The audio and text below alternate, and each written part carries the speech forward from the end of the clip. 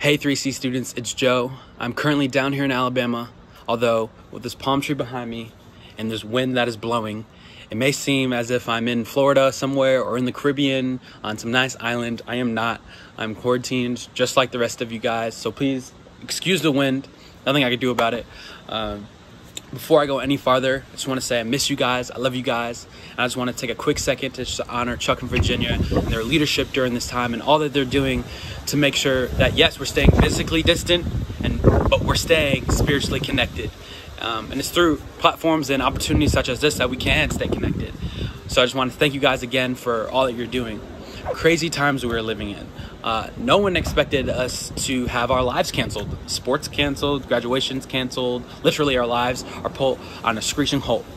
But it's in times like this that I believe that God truly wants to meet with us and he wants to have encounters with us. And this is illustrated in the life of Moses found in Exodus. So if you want to turn there with me to chapter 3, that's what we'll be diving in.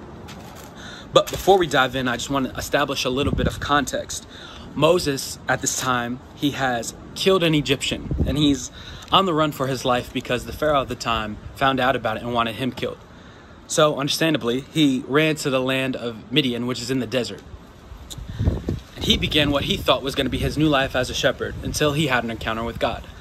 So, jumping into chapter 3, verse 1, it says, "One day Moses was tending to the flock of his father-in-law Jethro, the priest of Midian.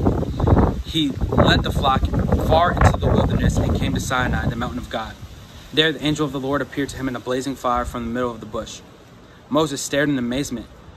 Though the bush was engulfed in flames, it didn't burn up.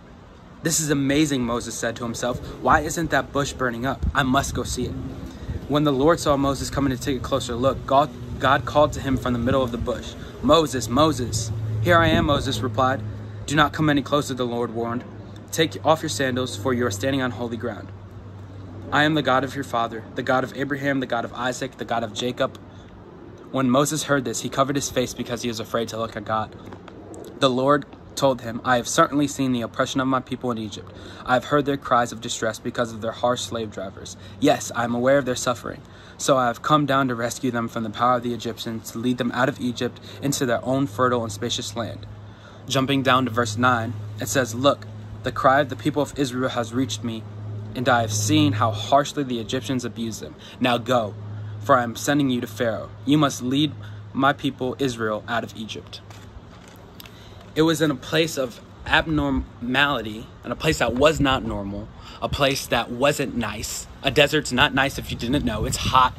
It has bugs, lots of insects, scorpions, snakes. It's not a place. I've never heard anyone be like, "Hey, we should go vacation in the desert," or "Hey, we should go hang out in the desert." That's just not a thing, because the desert's not a cool place. It's not a normal place. But Moses finds himself in this place, and that's where God finds him and has an encounter with him.